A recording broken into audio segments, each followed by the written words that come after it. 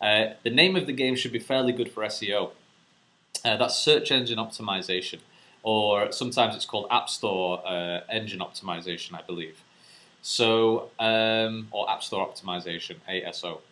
So the name of the game is really important. If we have a game which is like a sniper game, or some game that uses guns, then relate it to that. Don't call, like, if this game, say the girlfriend in the game was called Cassie, I wouldn't call the game Cassie. One is because nobody's probably searching for the word Cassie in the App Store. Like when they actually type in a search, you have to choose the words carefully and make the title something that you think that players would type in. So Killer Shooting Sniper X, I think people would type in sniper, I think people would type in shooting, maybe they would type X for some kind of adult thing maybe. But definitely make it relate to the game as well, just because if you see the name of the game, you instantly know, oh, it's a killer, it's a sniper game, it's a gun game. I like it, okay, I'll download it and I'll check it out. So let me just go down to my next one. Oh yeah, so maybe add a describer as well. So the full name of this game, Killer Shooting Sniper X, is the top game for Clear Vision training. Now Clear Vision is a very famous game on the App Store, which is a sniper game which did very well, and this actually inspired Killer Shooting Sniper X. And the name of the game, basically, this is a describer. We're not copying, this isn't the name of the game, Clear Vision Training. There's no affiliation with the company, we're just saying, hey, it improves your skills in this game. And that's no problem in terms of actually using that inside the title of the game. You're just saying, hey, it improves your skills in this game. So next one, keywords related to other games, quite famous. Yeah, so when we add, or when you add keywords into the game in iTunes, when you actually are adding the description and choosing the keywords, always make sure those keywords relate to the game itself. So I would include things like gun or battle. I would also say other words, for example, like Battlefield, which is a famous FPS game. It's likely that players who like Battlefield will also like this game. If they are more hardcore players who are into gun games. So you can do that as well. Just be careful if you do add other famous name games in the keywords. If you do too many, recently Apple has started to crack down on that, especially if it doesn't relate to the game. So for example, Killer Shooting Sniper X, we wouldn't add Smurfs in there you it doesn't have any relation, and somebody at Apple would see that and then cancel the keyword. They might approve the game then, but you had 100 characters for your free words, but they've cancelled a bunch, so now you've only got 50 characters, and your game becomes less visible. So be careful with that, because Apple has started to be a little bit more strict with their keyword checks recently.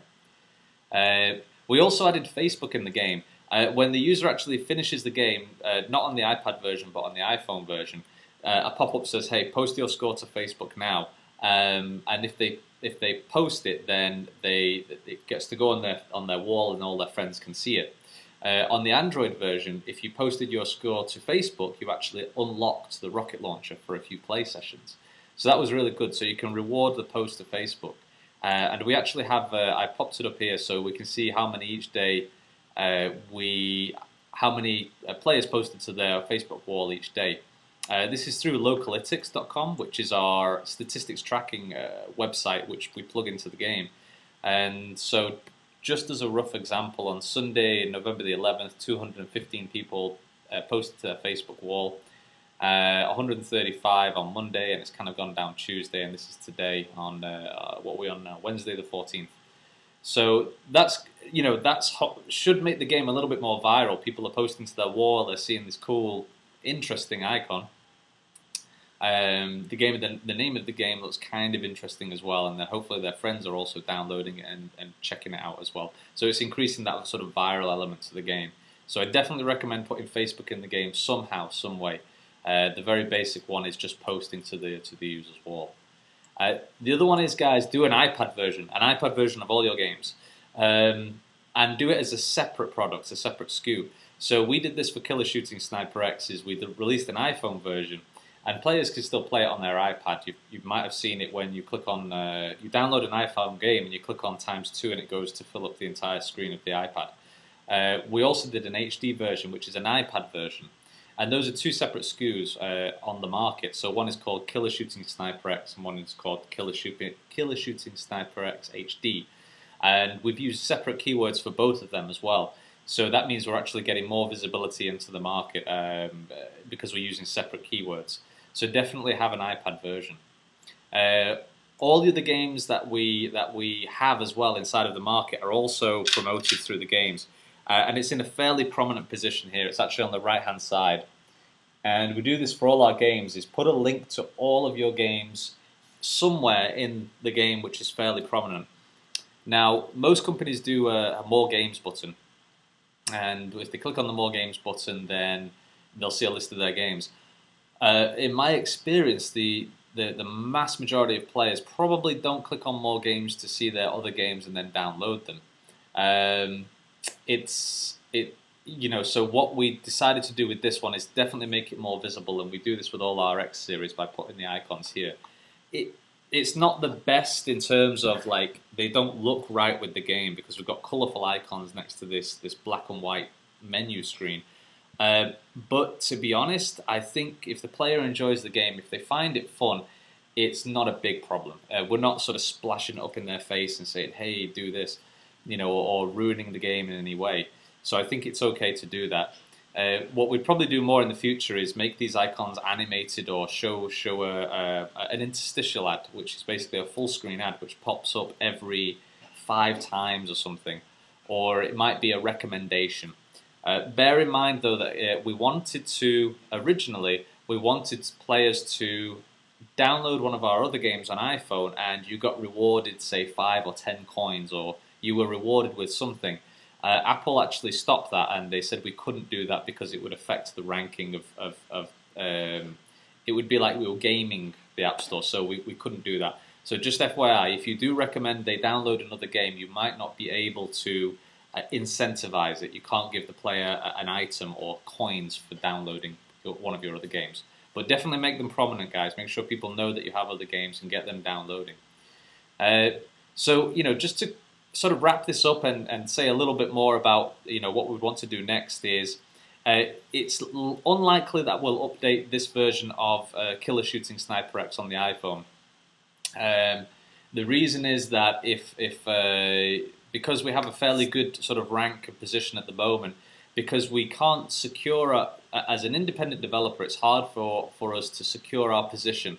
And when I say position, I mean this rank here, which is getting us our daily 1,000, 1,200 downloads. If we update the game, it could boost it, but if anything changes, like the keywords or the name, or if we have any problem, this quickly would drop down. And so it's a risk for us, and so in this position what we prefer to do is just sort of leave the game out there, and we can't really update it, because if we lose the keywords that we've got now, then that would be a problem for us, and it, maybe it would be a problem for other independent developers out there as well. So just FYI, guys, if you are planning to do an update, just be careful, because it's not just the content which makes it successful, it is also the visibility, the content, the App Store optimization, which will really, which can affect how many players download it. So just FYI. We'll do a reskin, possibly. So one of the ideas is to do Killer Shooting Sniper X, but change that to be something else. So different characters, different backgrounds, maybe some extra gameplay, something like this. And that's pretty normal, especially when you have something that works well. So I think the company that did Smurfs Village also did a sort of reskin of their game for Charlie Brown, I think. And it pretty much looks the same, and from what I quickly seen, it kind of plays the same as well. And they probably saved a lot of time doing that reskin as well, but players do enjoy it. So, I think definitely focus on that. For example, I think it was Newbie who did the game Japan Life. They've also done a very similar game called like Vegas Life. I think that was the name of it. And also something else which is also like a city building, world building game. And so they've sort of repeated on their previous success, and they've built on that. And that works well. Don't feel like, oh, I have to make something new, or it's cheating if we're copying it. You're not sort of just copying and then pasting it again. If you are improving it or changing your artwork around a little bit, or making more interesting gameplay, then do that. Don't worry about sort of imitating your previous success. I would recommend it for sure. And that sort of ties into this last point is once you find a successful model, guys, stick with it. It's okay if you're a small developer and you can experiment around a little bit, or if you're a large developer but you have a small team of sort of experimental gameplay team or whatever you want to call it, who can do different game mechanics and try to play with things, then that's fine. But if you have a stable model and you're trying to build in terms of like building up your revenue and building up your profitability as a business, then it's much wiser to repeat your success than go into unknown territory, especially at the early stage where you have to start, building up some stable revenue each month. So definitely, once you find a successful model, then repeat on it and improve it, which is what we'll try to do more with our studio, Cobble Play Games. So, but for now, guys, I'm going to wrap up that video and I'm going to leave it at that. But I wanted to give this information on and focus on the business aspects more a little bit. So, because I'd seen some comments and you guys said, I'd just read one before, and they said, oh, please give us more business videos, and so that was really good feedback. Sorry, I don't remember your name right now, but I hope you found this useful, and I want to thank you for the comment as well.